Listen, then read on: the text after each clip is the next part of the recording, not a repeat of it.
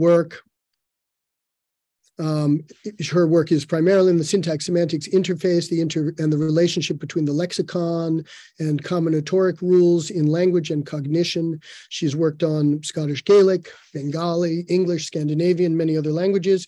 And today she's going to tell us about the symbolic domain. So let us welcome Gillian Ramchand. Gillian, take it away.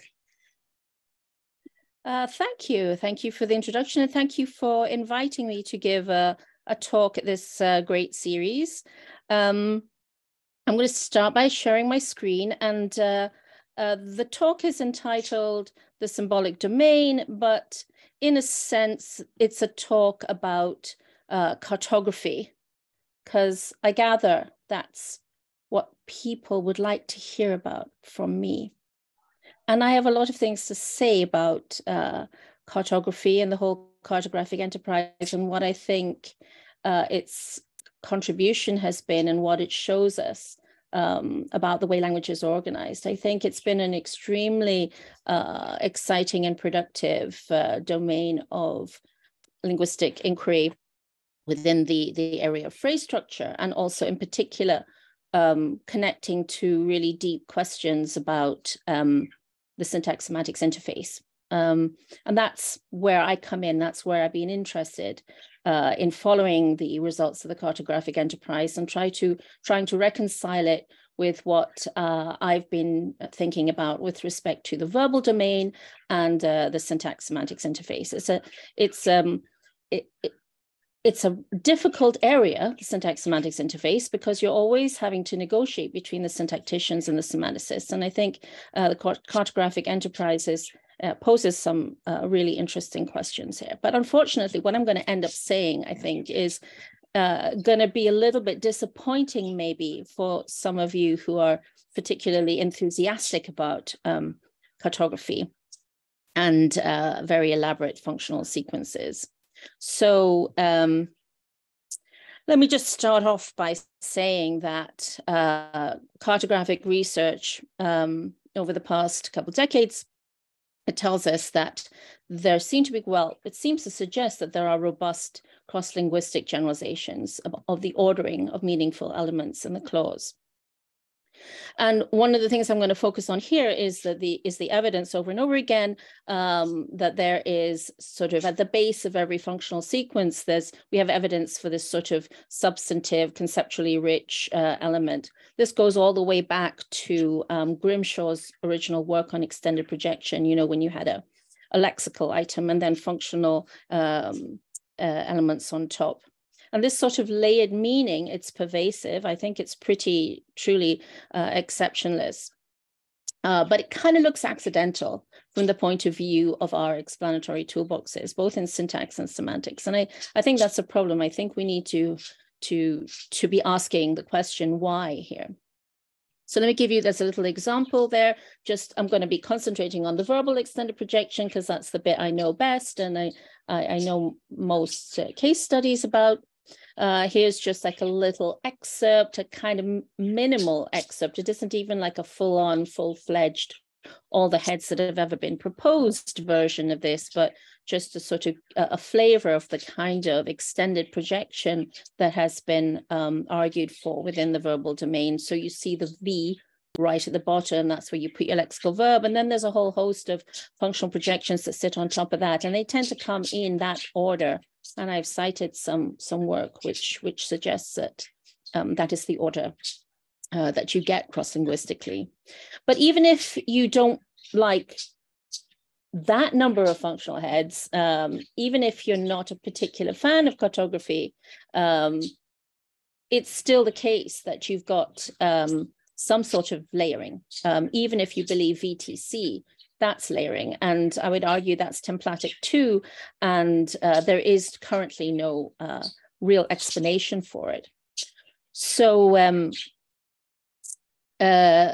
Ramchand and Svenonius wrote a paper in 2014, which tried to reconcile the more spare version of the functional sequence with the more articulated versions. If you remember that paper, I don't know, maybe some of you read it, maybe not.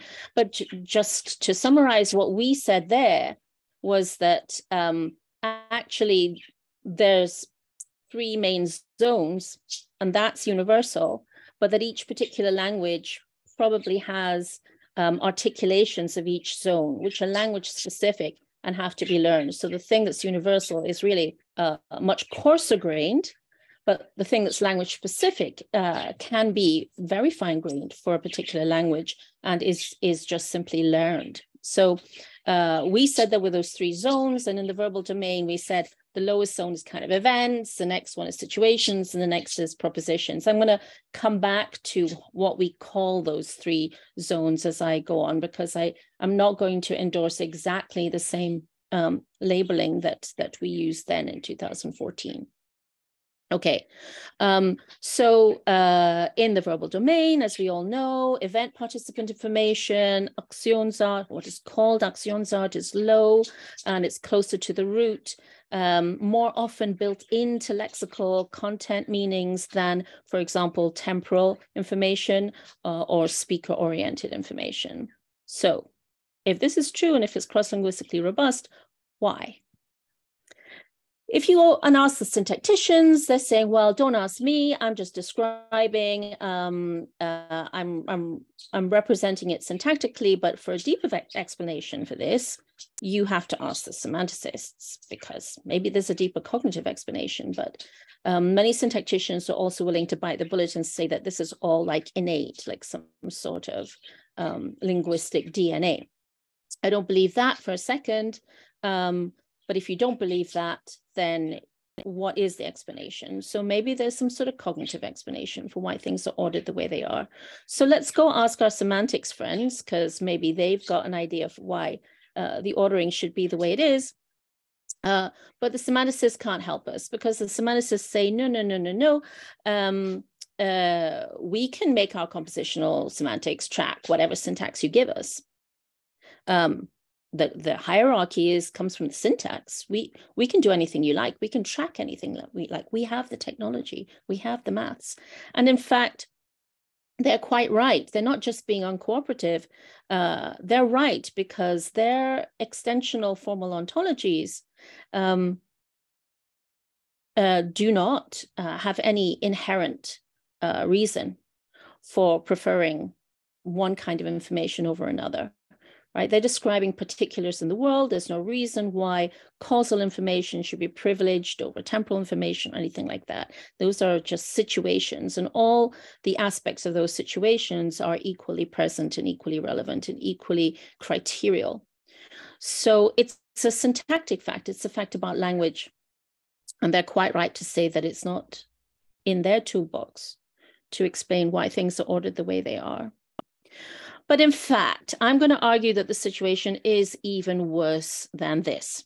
What I'm going to argue in this talk is that the semantic labels in a cartography like that, those semantic labels, they're not sound. They are not the right kind of labels to capture what is actually robust about semantic ordering. Robust universal hierarchical effects only emerge if we notice, and here's what's going to be my positive claim here, if we notice the following overarching semantic distinctions. The difference, I'm going to argue for a difference between essential reusable content. Essential, by essential I mean essences, sort of inherent essential content, which is reusable, versus particularized or referential content. And hopefully by the time I get to the end of the talk, you'll understand what I mean by that. I'm just sort of foreshadowing at the moment. Okay, so here's the roadmap. First, on my way through this, I want to show you first that the very same meanings, so the things that you might label with various categories from a semantics point of view, a formal semantics point of view, the very same meanings can and do appear in different zones in the hierarchy. And then conversely, what I want to show, a little case study where I show you that in the same zone and in the same apparent position, you can have different meanings in different languages.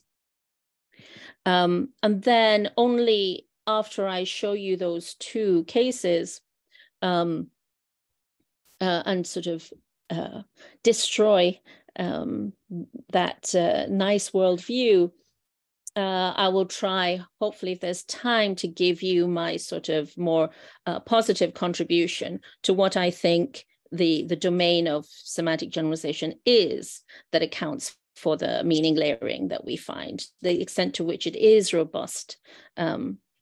Okay, so that's the plan. And now I move to the first element of the narrative, which is to point out that there are many, many cases where we have the same meaning in different zones. There are many well-known cases of this. It's not usually considered to be the core situation of cartography, but if you do any kind of case study, the more you look, the more you see cases of this. And the most obvious situation where this arises is in the domain of modality. So let me give you those three versions of modality, or three versions of the semantics of possibility, say. Okay? Possibility, where we need possible worlds to express it. So in one, you see John is persuadable. Use able morphology there, but it indicates possibility. Here, it's the possibility that given the inherent properties of John's state of mind with respect to this idea, John is persuadable, okay? In two, you see what's commonly known as, number one is quite often called dynamic modality. In two, you see deontic modality. If his mom gave him permission, then John can go to the party. So it's possible, but this time given the circumstances, including the fact that his mother has to give him approval. And in three, you see what's known as epistemic possibility. John might be at home now because I know he leaves work at 4, for example. And that is also possibility, but given the speaker's current state of knowledge. Okay, this is well known. We also have a case, for example, of obligation, where in 4a, I have given you a case of obligational an obligational situation, an obligational relationship stated in a biclausal way in 4a and a monoclausal way in 4b. So even biclausal versions of this are possible. So what's up with that? Do we just say, oh, that's a funny thing about modals? Or do we make labels like dynamic, deontic, epistemic to make them seem more different than they are? Or do we acknowledge that fact is there's something about this that is the same across the three zones, but then modulated in a kind of predictable way? And Kratzer tried to do this earlier in the classic view of modality here. She tried to do this by saying, yes, all the modals in this family are the same. They're existential quantifiers over these possible worlds. And what varies is the modal base in some way. So there's some sort of contextual or pragmatic modulation, whereas the modal can be the same semantically. Unfortunately, that didn't work. And it didn't work because of what we discovered from cartographic research, which was that the different flavors of the modality were in fact correlated with structural height in the functional sequence. So the dynamic modality was low, epistemic modality was the highest, and circumstantial modality was in the middle. Valentin Hackard tried to give an account that reconciled Kratzer with the facts from cartography. And I'm not going to have time in this talk to explain to you why I think her solution does not actually solve the problem. It doesn't actually work. But the point is not really that. If you're interested in that, I'm happy to answer that question in the question and answer session. But my purpose here is not to argue against a particular analysis, but just to point out that it's quite general that certain aspects of meaning recur in every zone, possibly with distinct lexical items, but the flavor of the meaning changes subtly and in a predictable way. So the clue to the difference between the zones must rely on what changes then reliably occur. So in my most recent monograph, I argued that when it comes to modality, it's the notion of choice that is the same. So that is the same semantics. But the size of the pre-adjacent compositionally affects who the chooser is and what the source of the open-endedness or the uncertainty is. So choice with respect to some sort of domain of uncertainty.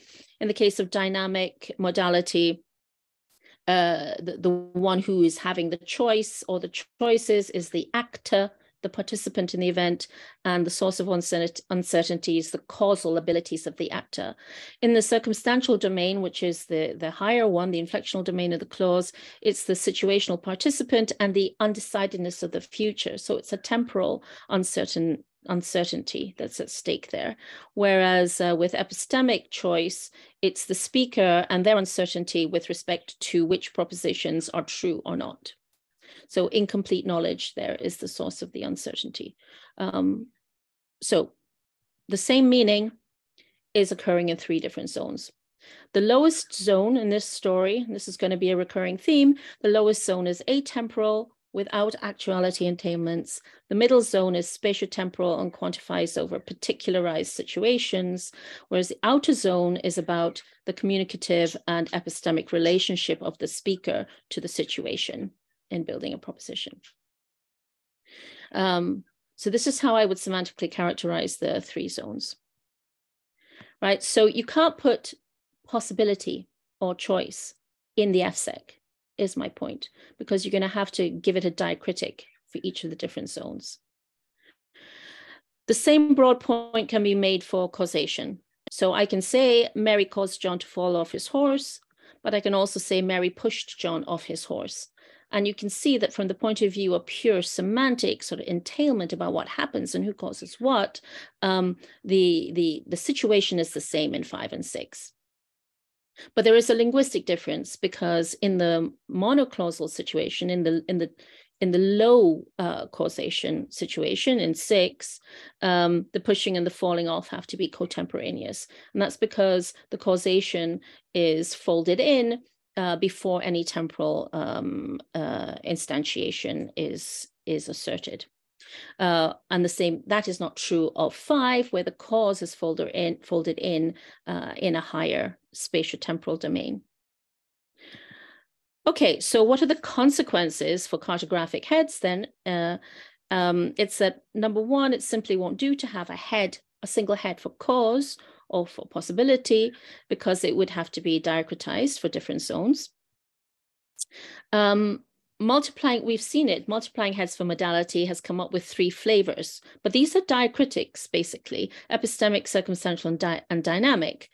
But this is not progress unless it generalizes across different kinds of meaning. And you will see if anyone who has done any work on adverb ordering or adjective ordering regularly comes across adverbs duplicated in different zones. And what happens? Well, you actually give it a different label. But then I think the reasoning is circular, because what's actually happening is that you have the same meaning, but it's in different zones. So you have to worry about the way we are labeling our functional items in the functional sequence, and how we can independently justify that certain meanings occur in a certain order on pain of circularity. I think, on the other hand, this is a clue that we see over and over again the same meanings recurring in different zones. Okay, so now the converse case. Here we have the situation where same zone, same position, but different meaning. And the test case I want to use here is spectral morphology in English versus Russian. And we know, and generally in Slavic languages, verbs are marked for perfective versus imperfective, but in English, no such thing. We have simple present and past. But in addition, there's a progressive construction. The English progressive indicates ongoing meanings in the present and past, but the Russian imperfective has a much wider variety of meanings. So quite different, right? Okay, but now if you start looking carefully and doing the sort of the hard, detailed work on a particular language, as I did, for example, for the progressive, what I discovered, first of all, was that the progressive was in a very low zone in the English functional sequence. And I presented a lot of evidence in the monograph that I referred to already. I refer you to that for the different evidence, which is taken from, work from many people across the field. And I think this slide maybe summarizes it best. If you look at an ing phrase, it actually patterns with main verb phrases in having a position for the external argument. It also forms a unit with respect to independent mobility, and it also can be substituted by the pseudo-auxiliary verb do. And so with respect to these different syntactic diagnostics, the ing phrase, the passive phrase, and the main verb phrase pattern together. And for example, the perfect phrase or the complement of a modal are different. They're much bigger, it seems to be. So with respect to a crude macro division of the clause into VP domain and TP domain, seems like progressive is low. And this actually, what we know about selection also supports this, this idea. We've already seen that Aktionsart is one of the verbal properties that's low. It's encoded by lexical items. And as we know, the progressive in English actually selects for Aktionsart. So it selects, it doesn't combine with states, it can only combine with dynamic things. All right. So that's English, that's ing, it's slow. And we know that English and Slavic languages are different. And it's a natural thought then to take the difference in meaning between the English progressive and the Russian imperfective to bolster the idea that the latter, so the Russian imperfective, is actually a true aspectual head. It's higher, it's in the spatiotemporal domain, whereas the English construction is rooted in the lower, more Aktionsartal domain. However, now I would argue that appearances are deceiving there, and such a conclusion, it's very seductive if we have these beliefs about the FSEC, but it, I think, would be incorrect. So now I refer you to a very detailed work that's been done by Sergei Tativosov on the aspectual architecture of Russian. And he argues extensively that despite initial appearances, for example, the secondary imperfective suffix in Russian is actually low down in the clause. It's not high up in the aspectual domain. It feeds information on the aspectual node, which he believes exists and is in a higher domain, but the actual morpheme is low. So if you look at if you look at 8A and 8B there, you see the two hypotheses. One is that the Eva is an imperfective head in the high domain. Oh, sorry. The 8B has the imperfective head in the higher domain, and the Eva is low underneath little v, whereas 8A has the Eva high outside little v. Did I say that backwards? Yeah, you can see the label bracketing. In one case, the Eva is low underneath little v. In the other case, it's above little v in an aspectual head. These are his two hypotheses, and he argues that 8B is correct, not 8A. And again, I refer you to his paper, but I give you one little indication of the kinds of argumentation he uses. I think this is a nice argument. This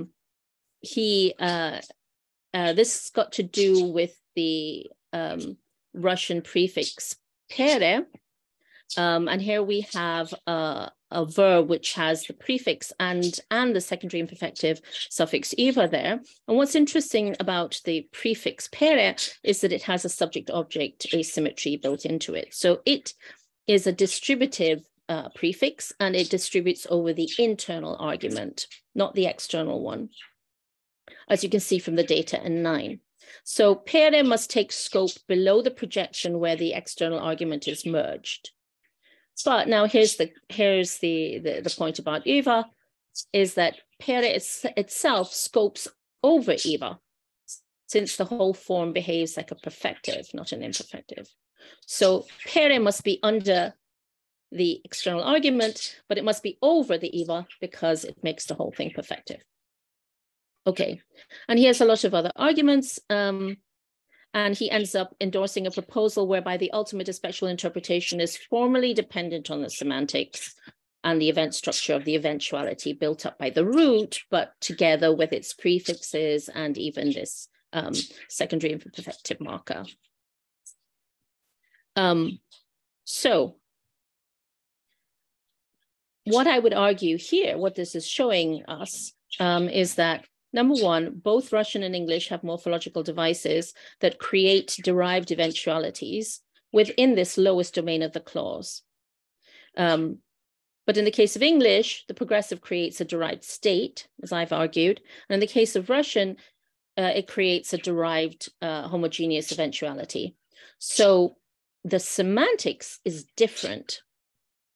In fact, Bonnemeyer and Swift have argued that languages systematically vary with respect to whether they care about states or atelicity in setting up their tense system. So both Russian, the imperfective marking, and the English progressive are actually extremely similar. They are low, and they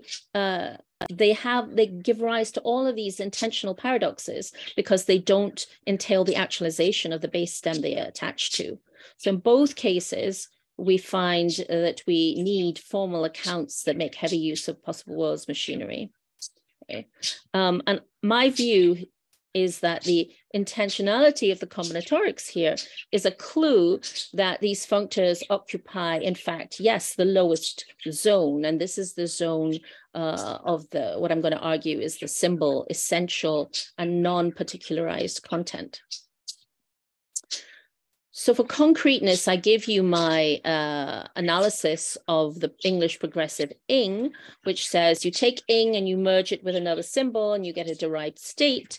And then there's the Russian Eva, which is the same domain. You take Eva and you attach it to a lexical verb and you get not a derived state, but a derived homogeneous eventuality.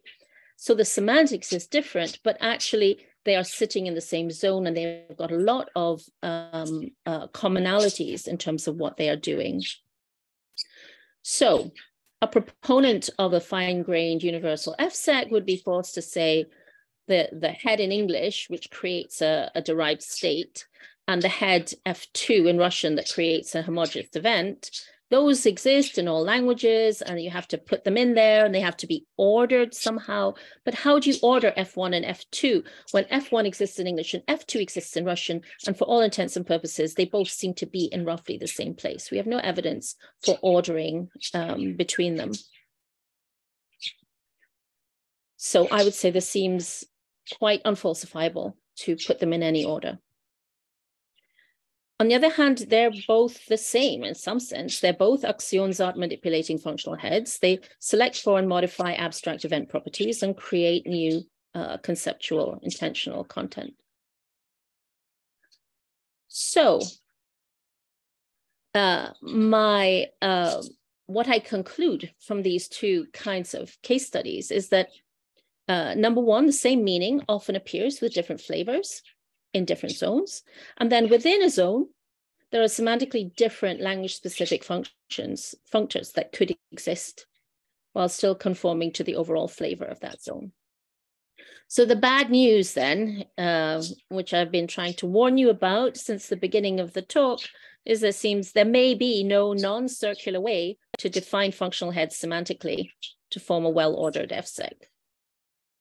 At least if we operate with primitives such as cause and telos and possibility. And those are the primitives that we get from our extensional semantics toolbox. And those particular primitives duplicate across zones, I argue. And yet meaning layering does exist. I'm not going to deny that. And the flavors remain, suggesting, perhaps even more radically now, that truth conditions themselves are not quite capturing what's at stake here between the zones. Yeah. So that was fast. and I'm not done yet. I'm sort of 2/3 of the way through. So this is the taking stock slide where we kind of go, okay, that's bad news. That's like really depressing, actually. So what do we do about this? And is that all, was that cartographic stuff really useless? And that's not my point at all. No, it was really, really important. It's really, really important to do the hard work on each language to figure out how the phrase structures are ordered, because languages tend to do that. But now we have to take all the evidence and be willing to take that to its logical conclusion. And what I want to propose is a slightly different way, a kind of a retooling of the idea of zones to make sense of my diagnosis here, what I think is going on. So here's where we also get to the title of my talk, which is the symbolic domain. And I want to try to convince you that this lowest domain is weirder and more exciting and more important than the normal sort of view of extended projections would have you think. Because going back to Grimshaw, right, the lexical item was at the bottom, and then all the excitement was in the functional items that were on the top. And that has been taken to its logical conclusion in architectures such as DM, which for whom like the lexical item or the root is the most dull and boring lumpish thing, which sits at the bottom of the tree and is really not involved in any kind of interesting compositional action. But what I want to try to convince you of is that the symbol is an absolutely crucial part of the system, that there's way more compositional complexity going on there. And it's the challenge is to figure out how the human natural language system, how the human mind, how the human cognition manages to do this trick of compositional meaning using this inventory of reusable symbols to do so. And I think this is part of the thing we need to understand. It doesn't help just to relegate the lexicon or the symbol to some no man's land. Okay, so here's what I think. I think that at the level of the symbol, we build up this sort of essential symbolic content. By essential, I mean it's like not it's not dependent on contingent facts about the world. And these symbolic contents are not easily describable using an extensional or truth-making toolbox. In this, I sort of agree with Paul Piotrowski, who believes that lexical items send sort of cognitive instructions, and that these items eventually feed structures that are truth valuable and have truth conditions, but they themselves cannot really be characterized very well in terms of truth conditions. So what is it about the symbol that has to be this way in a way? It's, we know from psychoneurolinguistics that it's stored in long-term declarative memory. It's reusable, which means that you have to be able to deploy a particular symbol in many, many, many different unlimited actual situations of use. And it's, and because of that, I think it's polysemous and flexible. And it's also perspectively relative. And these are design features and not bugs of the system. So the proposal, therefore, is that zone 1, the lowest zone, the one that Ramchand and Svenonius called events, is actually the domain of symbol and symbol combinatorics, symbol combination, whereas zone 2, the situational zone, we called it then, is actually the inflectional zone, which is the domain of reference. That's when you get truth valuable content. Reference, instantiation in space and time. It's only when you get that instantiated in space and time that truth conditions even become relevant. Okay. I want to throw in a little quote as a nod to Stan Dehen here, because he's been thinking quite hard about what makes human cognition special. And he's a little bit of he doesn't think language is special. We might agree or disagree with him on that. But what he does think is special is the human ability to, there's two things.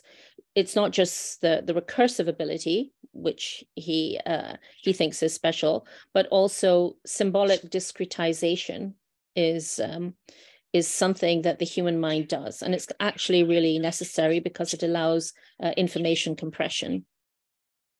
So all of these domains where we do really, really powerful cognitive computation as humans, we manage a discretization of the domain by using a small set of symbols. Well, it's not small in the case of language, but it's a finite set of symbols.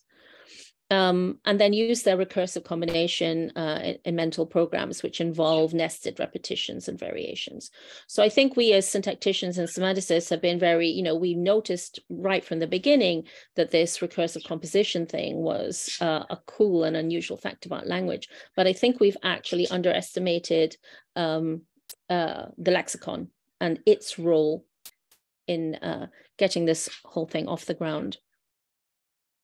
So the symbol is, however, one of the reasons why we haven't come to it as a thing, I think, is because formal semantics, with its sort of truth conditional toolbox, the primitives are all couched in extensional terms. So it kind of flattens out the way in which the symbol and the functional content get put together to create truth valuable content.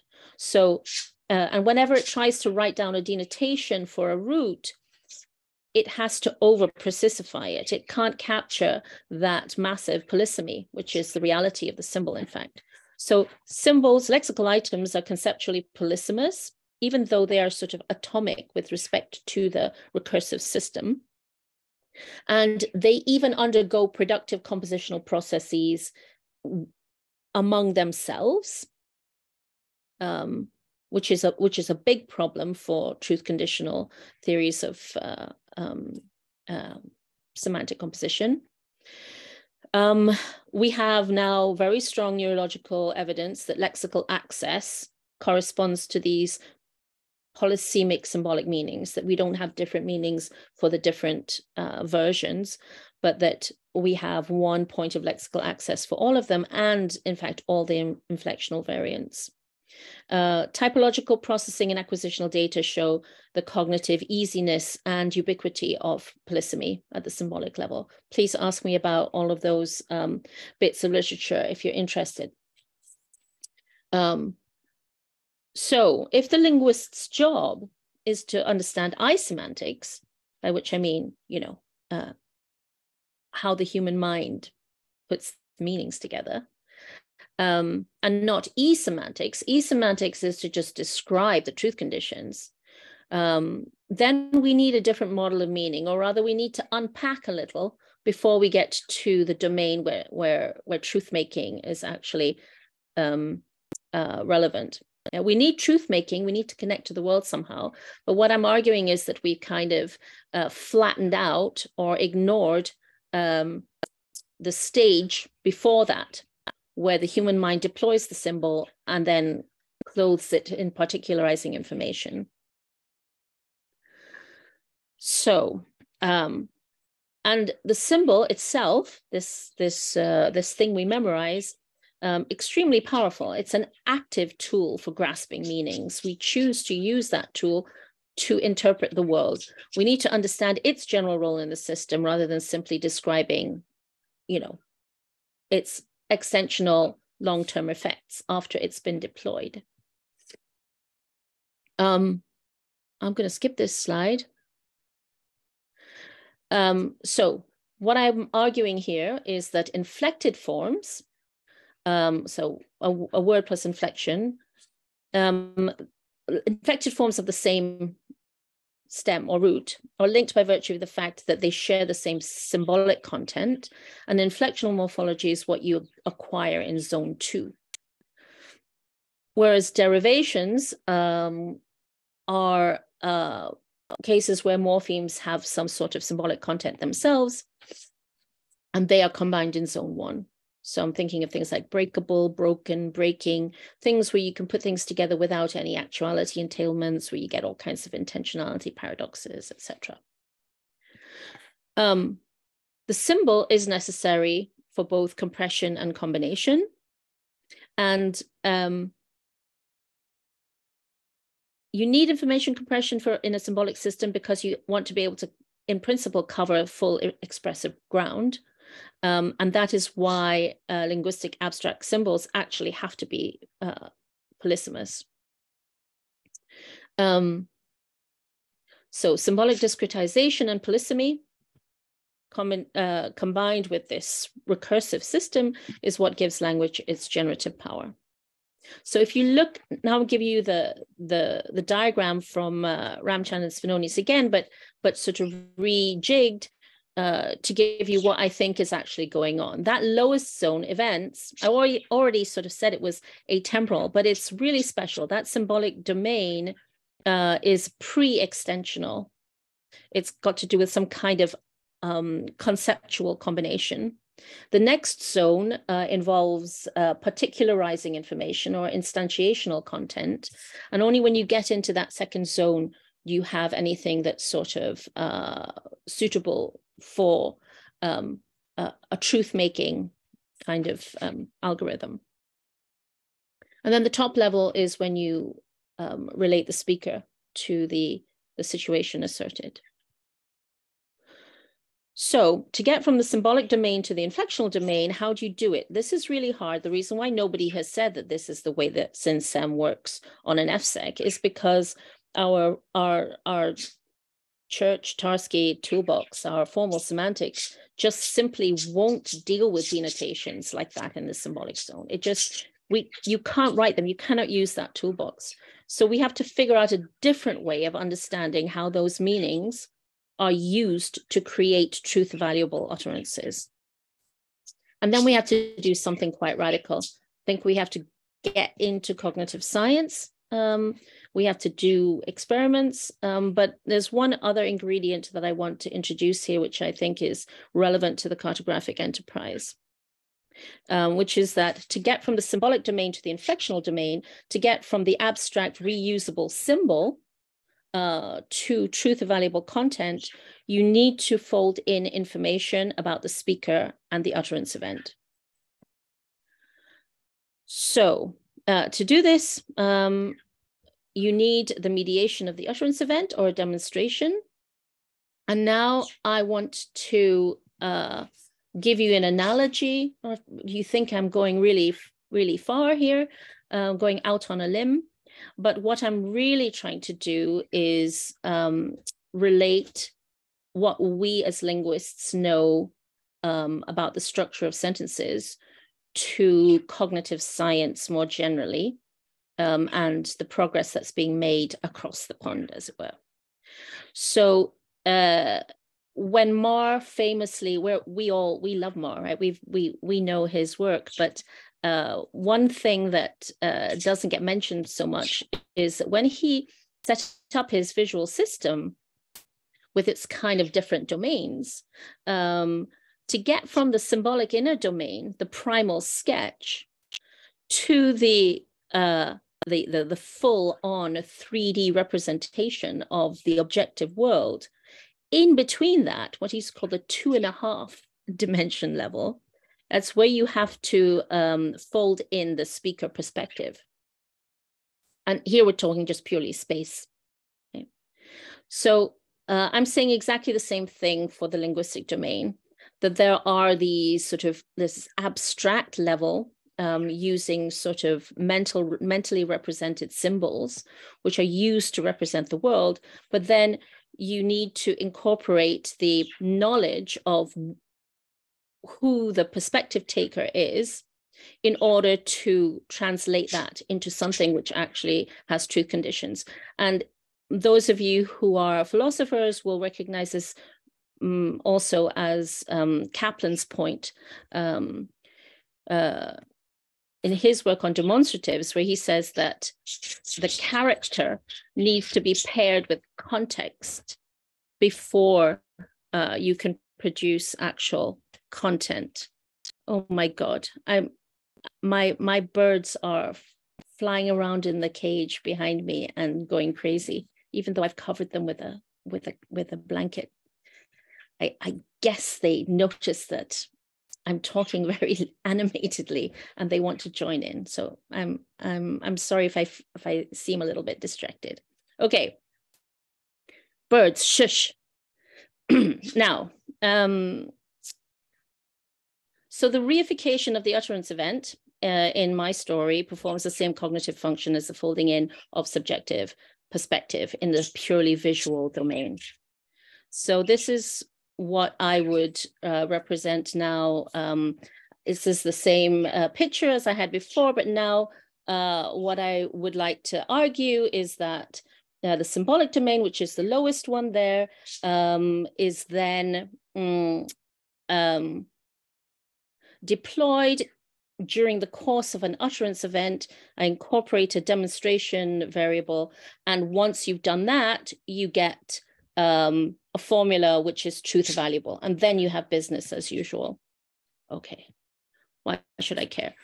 Consequences for the cartographic enterprise. For the cartographic enterprise, this has an immediate, rather unusual prediction that context by means of the utterance event gets folded in rather early on this view in the compositional buildup of the proposition at the left edge of zone 1.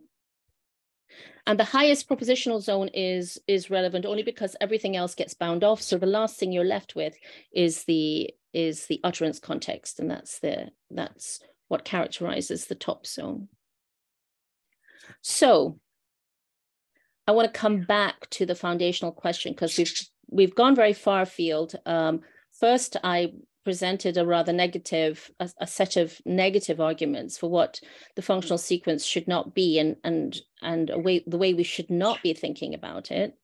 And then I tried to give you, because I don't want to just say negative things, I tried to tell you what I actually think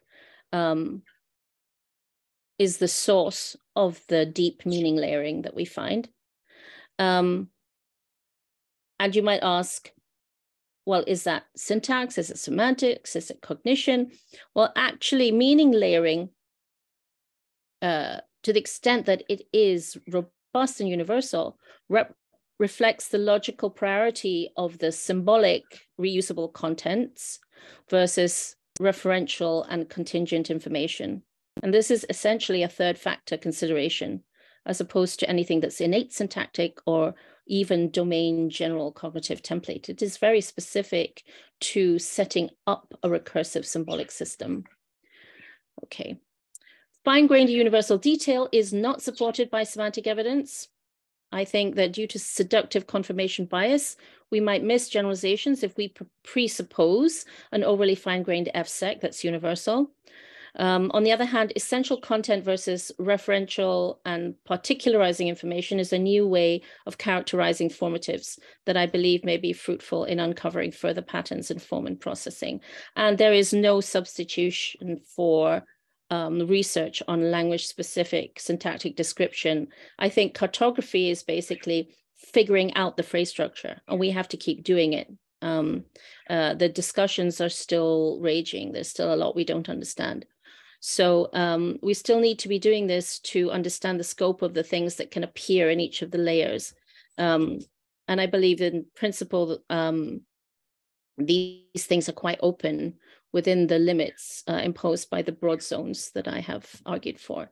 Okay, I will stop now because I've talked for 50 minutes now, I think. So those are the references, and thanks for listening.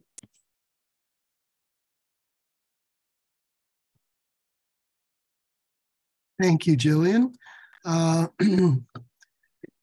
We definitely have some time for questions and comments. People can use the little electronic hand. Gillian, you want to take those, or? Well, let's see. Shall I stop sharing? Because right now I'm only seeing the top. You might as well stop sharing. And if we need to go back to the slides, of course we can. And people, please turn your cameras on so that the speaker can see her audience a bit.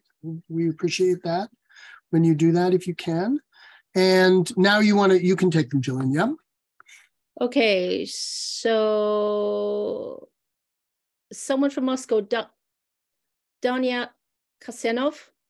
Yeah, thank you very much for your talk. I have a lot of questions, but I'll stick to two short ones. The first one is, I didn't quite get how does layering follow from logical necessity of having reusable and non-reusable meanings.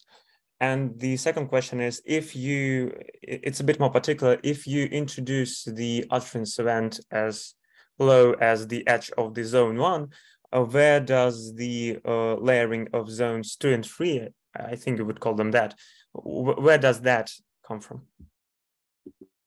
Right. Yeah. Both great questions that I scooted over way too fast. Let me first maybe take the second one first. So what I assume is that the variable for the utterance is introduced at the top of zone 1. And in doing so, it creates a variable over spatio-temporal properties of events. And that at the edge of zone 2, and at the end of zone 1, you existentially quantify the symbolic zone. And then at the edge of zone 2, what you do is you existentially quantify the spatial properties variable, and are left only with a predicate over the utterance event. So when you get to zone 3, it's just a predicate over D, right? So if you want to just modify D, that's where you have to do it, because then that's the kind of last variable left. So that was the easier question. And then your first question was, how does this actually account for the layering? Like, why would you? So my suggestion is that in constructing an utterance, you have to start with the elements in declarative memory, and then you deploy them in a context. So there's a logical priority to the way you build up a proposition. You first have to, you use the long-term semantic memory tools, and then you relate them to the context. So you start from the inside and relate it to the outside. It's, I don't know, maybe it's a little bit vague, because we don't yet have a really algorithmic understanding of how utterances are produced in real time in real brains. But that's precisely the research that's being done now, and we need sort of hypotheses about how that happens, that can be specifically tested. So my proposal is that, not that I say, hey, I got the answer. My proposal is that it is a third factor thing, and that we will find that once we look at the way in which minds have to build propositions, that there is a sort of algorithmic necessity to doing it in that order. So yeah, there's a lot that still needs to be worked out there, but the proposal is that we shouldn't look for it in a sort of syntactic template, which is sort of hardwired in our genes or something. And we also probably can't look for it in domain general cognition, because I think making a symbolic communicative system is quite a special task. Yeah. So, but I'm quite open about that. It's just like, that's my hunch, and that's where I think the explanation is going to end up lying. Did I answer the question?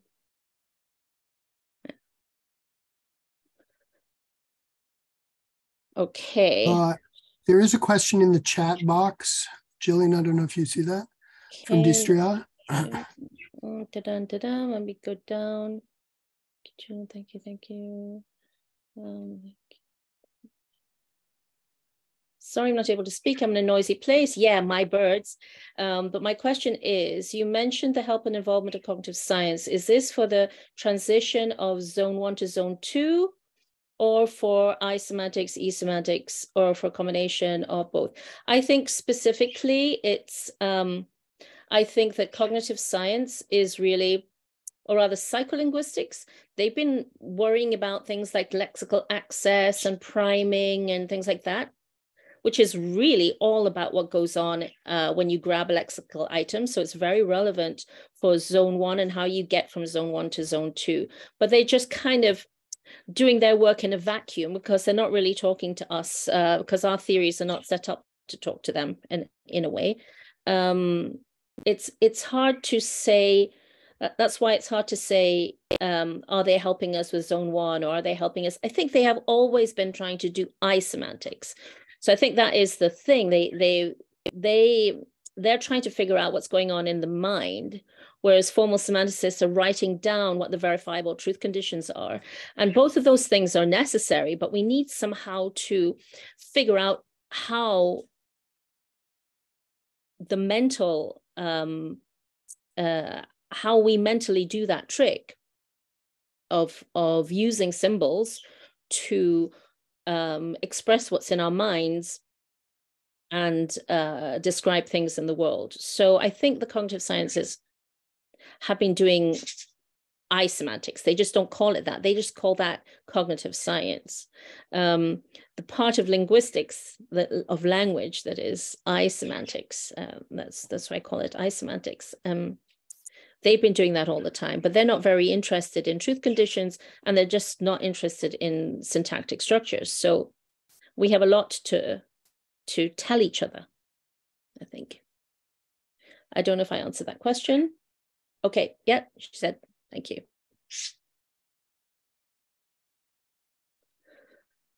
Okay. I know maybe I went too fast. When there aren't loads and loads of questions, I always worry that I went too fast. But you guys do have the slides. Oh, yeah. Do I see another hand? Let me just 2 of 2. Yeah, we have Patricia and oh, Dania. Yeah, there's Patricia. Yeah, I see her. So yeah, go ahead, Patricia. Hi. So I might not have grasped everything properly, but one question that occurred to me is, do you see, so you talk about this as a third factor effect, and so do you see this also, for example, as involved in the experience of human consciousness, and how, so, you know, we have like a lexicon, if you will, of our conscious experiences.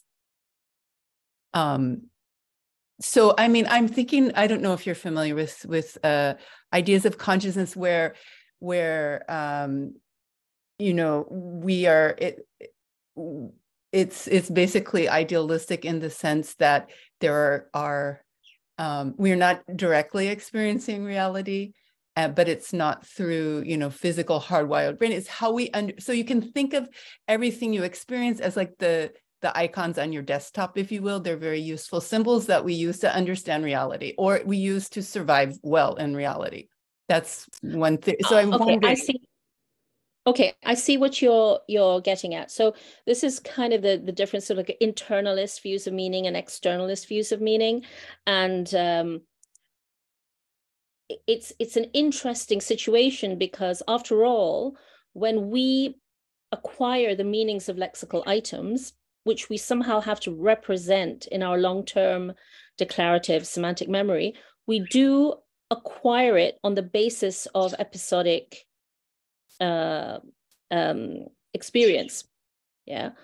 But we somehow do generalize and distill, and there's a lot we don't understand about memory, but this is somehow what happens, is that we end up with these abstract, mentally represented versions of the meaning, which are then liberated from their first of course, they're massively influenced by the first contact or their first experiences of use, but they can be used in many, many different ways and extended and deployed in ways that you may never have heard before. So we get from this sort of experience, we represent some rather abstract mental concepts, which we can then deploy and use to make sense of the world. And the connection to the world comes in both directions. One is like, what do we choose to generalize, right? Both in when we have the input experience, and then later when we have the interpretational. I think of a symbol as a kind of as a grasping hand or a hammer. It's like, okay, I'm going to use this hammer to grasp this and try to convey it to somebody else, because the world is infinitely large and there's an infinite amount of detail. Yet we have the symbols that we have in order to describe it. And we make those active, conscious choices all the time. So if you're asking me, is there such a thing as internalist abstract meaning that's mentally represented? I would say absolutely. I think that has to be true. That's one of the tricks the human mind does. But is it completely divorced from reality? No. I mean, we get the ones we get because of the way our sensory systems work, about, sort of deep things about the way we generalize, what we decide to generalize over, which is probably a lot also evolutionarily conditioned. Really fascinating question, but it's both internal and determined by our interaction with the external world in both directions. Did that answer the question? Yeah. Okay, I have somebody here. I have someone here, Seva, and then I have, is it Sasha? Sorry, my eyes aren't very good. First, Seva. Okay, thanks. I have sort of a composite question. So as far as I understand, you mostly refer to the verbal domain, but these zones, these 3 zones are supposed to be present in the FSEC of like each extended projection, like the nominal and so on, right? Yeah. Yeah. Yeah. So then if we're building, say, just the first phase of the verbal domain with all its arguments, and it's supposed to be zone 1 for the verb, but we're already merging it with the nominals, which have all this extended projection and are kind of supposed to be all the way to zone 3. So can we combine these elements of like different zones with each other? Is it supposed to work that way? Yeah, great question. And it is exactly the right question. And what's one of the reasons I don't talk about nominal phrases in this kind of talk is because it opens up another aspect of the system, which is non-standard, I would say. Okay, so you're quite right. I believe that in the nominal extended projection as well, you have a zone 1, which is the conceptual content, and then you get the particularizing information, which comes in the form of determiners, and I think maybe even case is up there on that. So you're absolutely right, and then quantifiers are even higher. So what I actually think is that we have been fooled by the fact that we have 2-dimensional bits of paper and pencils that have been drawing our trees too flat. And we've been mistaking the way we draw them for linearization. What I actually think is that the mental representation of these forms involves, are you familiar with like Sportich's idea of it's a kind of a laddering structure where you have the verbal extended projection. Let's say my little pinky is zone 1, then you have the nominal extended projection. They actually connect like this. And then the linearization algorithms have to choose where. So first of all, you linearize this together, and then you have to decide where in the verbal connectome it gets linearized. But in terms of the thing that's built up algorithmically and the way that the meaning is built up, actually the zone 1 combines with zone 1 and then ladders up to combine with zone 2 and then zone 3. So I didn't want to tell you all of that because you would have thought, no, she's really crazy. But if you think about it, go home and think about it for a second. There is absolutely no reason why a 3-dimensional brain would be forming mental representations that are write-downable on flat paper. There's no reason why the kind of multi-planar representation that I'm suggesting and that actually Sportiche suggested is not the simplest and most natural. You then just need a real theory of how in each language these complex molecules are linearized. I bet that was that just too much information, Seva? No, thanks. It's kind of exciting, actually. Okay, so now I have Sasha, who's been waiting. Yeah, I just wanted to make sure I have understood you correctly. Well, when you were talking about, internal meanings being the property of the human mind and external meanings being kind of a secondary thing to that, I wonder whether this means that, a somehow like externalist explanation for semantic phenomena are kind of extra linguistic. Like this is not the property of the human mind, hence probably the human language, that those are just some kind of non-linguistic observations. No, I don't want to dump truth conditions completely. I think we need truth making and truth conditions to sort of anchor, to sort of kind of get out of the language loop. If we want to talk about meanings, at some point, we do need to anchor it in at least human judgments of what the aboutness of language is. I do think we need to change perspective a little bit. It's not just like we are communicating things about the world to other people. After all, the other person also has access to the world.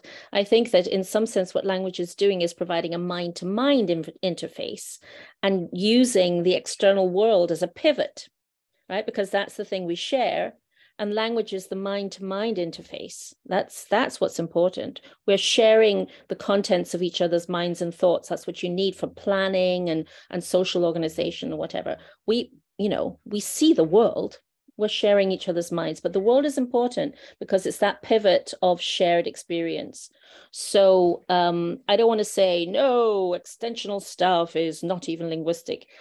Language is really cool because it's trying to make that connection between, us inside our heads and the world we live in and other people who are living in that same world with us, who we are communicating with. Yeah. Also, I like what you said about language being the interface, like mind-to-mind interface. I think that's very aphoristic. Yeah, and I don't want to take credit for that. I got that from Mark Dingemannse, who said it in some Salon article. So I want to give him credit for that. I read it from him and I thought, yes, that is exactly right. Yeah, I agree too. When I read it, I thought, yes. Okay, thank you. Yeah.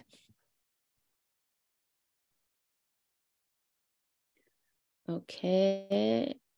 Does Danyar also have still another question, or is his hand still up? I just maybe, if we have time, wanted to hear a bit more about the psycho-neurolinguistic data that you think supports your idea. And I had a more particular question about the difference between inflectional, not the old crosscut between inflectional and derivational, but maybe something more general, like the difference in representation of tense and, I don't know, causatives, something like that. Okay, so the information, so the neuro and psycho stuff on inflection versus derivation, as the most robust information there is mostly in the nominal domain, I'm afraid. But what it shows is that, there is some verbal stuff. So it's got to do with lexical priming, which is an extremely simple kind of psycholinguistic test where you measure reaction times in deciding whether something's a word or not. And then you feed people with prior information and see whether it speeds up their reactions or not. And if it does speed up their reactions, then it then it somehow is pre-activating or helping to activate the thing that you're trying to activate the second time. And so the baseline is that a word will prime its identity. So table will prime table. If you've just seen table, you're really fast in recognizing table as a word the next time you see it. And then all the inflectional forms of table prime table just as easily as table does. That's and the same with, for example, the past tense. And you have to be very careful, though, because you have to control for phonological priming as well. So if you take an inflectional form like past tense of went and go, they prime each other just as easily as go and goes or go and go, right? So it shows that it's not just phonological similarity, but somehow all of the inflectional forms prime each other really, really fast and really robustly. But inflectional endings themselves do not prime each other, whereas derivational endings do prime each other. And while there is some priming between derived forms and other roots, it's not as strong as that for either inflectional priming or identity priming. So that's the kind of evidence that I was using to motivate the distinction between inflectional and derivational forms, and also the fact that there seem to be some aspects of Broca's area that are more sensitive to inflection, that are not sensitive to derivation. So that's what I was thinking of. And wait, was there another part of the question that I'm missing? Where is he? Oh yeah, I don't think there's. Maybe I forgot as well. Okay. Okay, I think there's a hand. Is Alexander? Yeah, thank you for a wonderful talk. I just have a clarification question. Maybe I got something wrong. So is it right that all of this is in the narrow syntax part of that stuff? So is there a way to transfer these zones into the LF interface? That way we would not lose the modularity and kind of get this good autonomous syntax. Thank you. So I think I'm arguing against that old view. I think, that was the last century. I think it was a great way to start off to think about modules. I think that that's been overstated. I think the autonomy of syntax has been overstated. I think that the lexicon interacts, like sort of long-term memory and working memory are constantly in cyclic communication. I just think that some of those old pieces of dogma, it's time to rethink them. So no, I don't want to redo this architecture to kind of cordon everything off. I think I'm getting a better dialogue with what's going on in the other fields of neuroscience and psycholinguistics by letting go of those dogmas, actually. So no, I don't want to do that. I mean, you can try to do that, and that would be great, because then we could have a dialogue about whether it makes any sense to try to rethink of it in those terms, but I'm not going there, no.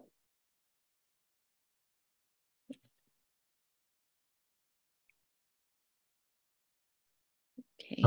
I think there is one more question in chat from Stiopa. Okay, in the chat. Okay, I wonder whether more cognitively oriented work in lexical semantics would qualify as I-semantics. I was thinking work in lexical typology and frame semantics, but also work in cognitive grammar, metaphor theory. Yeah, so I agree. I think that there are some people in that family of research who are doing what I would call I-semantics. sometimes I'm not completely convinced by some of their methodologies, but there are a lot of people who are doing really, really important descriptive work there. So yes, I would say that is isemantics. Yeah.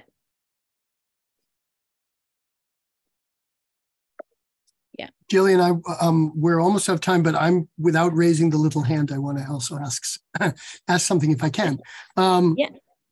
You started off by saying, when we look at sort of traditional cartography, you ask the syntacticians and they say, ask the semanticists, right? Mm-hmm. And then the semanticists can't help us either, but now you've sort of showed us a way in which the semanticists, or some better understanding of that side of things, can help us. So my question is maybe a very naive question. So now we go back to the syntacticians. I mean, there still are syntacticians, right? I mean, this isn't the death of syntax. I mean, I hope not entirely, right? So, so the sort of basic syntactic operations of building phrase structure that called upon cartographic templates to do the job correctly, in your world, does that function?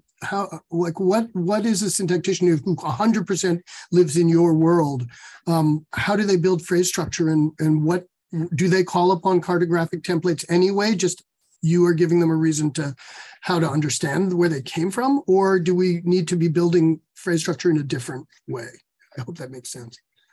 Well, yeah, no, I think this is a great question to end with, and I tried to end with it in my talk too, because I said, well, you know, we still have a lot of work to do on the syntactic side to be describing phrase structures. I think, you know, we as actual linguists who care about the way languages are put together are the only source of information for the neurologists and the cognitive scientists who are just like mucking around with brains. They don't understand the details of language. That is our best source of evidence for the kinds of things that are going on in the way human beings put together meanings. So I absolutely don't think this is a death of syntax just because I'm saying that. So what I'm saying is that don't grab a template off the shelf and assume that it's universal and then shove everything into it. Okay.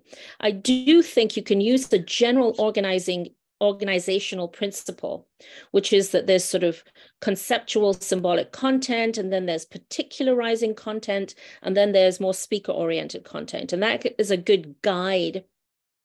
And probably what you find is going to fall into those zones. But you should, and then when you figure out the phrase structure of a particular language, you have to do the, you know, we're syntacticians, we're good at that. You do the detailed descriptive work to figure out what's the morpheme, what's it doing, what's it actually doing. Don't just lazily grab for a cartographic label, oh, this must be ASP, right? Actually we've got really good tools and methodologies from the last, 40 years of generative grammar that will allow us to do better than that. So we need to produce rich descriptions, but without assuming that there's a universal template which goes, telic phrase followed by prog P followed by perf P followed by, right? Let's not do that. Let's actually do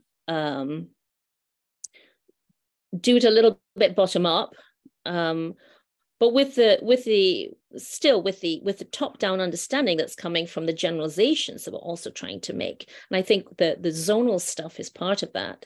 But I think there's a lot there's still to understand by looking at actual languages and not just simply self-fulfilling predictions about slotting things into a cartographic template.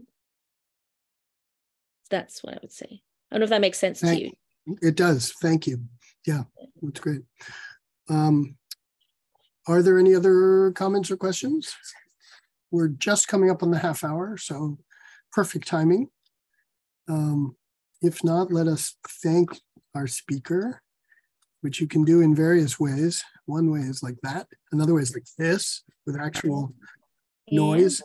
Thank you. Thanks to you, Gillian. And we will, if it's okay with you, we'll post the slides on the website so people can take a look in more detail. And we will see you all next time. Yeah, and thanks again for inviting me. This was fun. It was great to have you. Thank you so much.